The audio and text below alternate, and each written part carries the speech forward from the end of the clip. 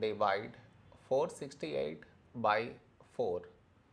To do this division, we should frame it in this way.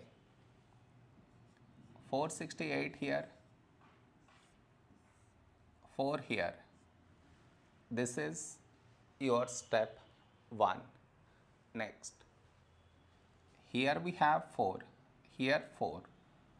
When do we get 4? In 4 table, 4 ones 4. Now we should subtract, we get 0. After this, bring down the beside number, so 6 down, so 6. A number close to 6 in 4 table is 4 ones 4.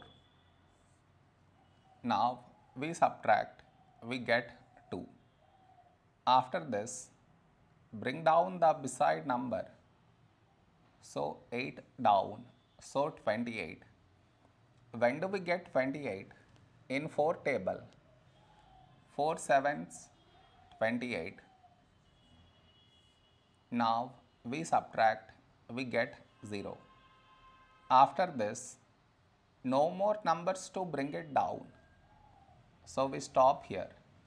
This is our remainder, this is our quotient.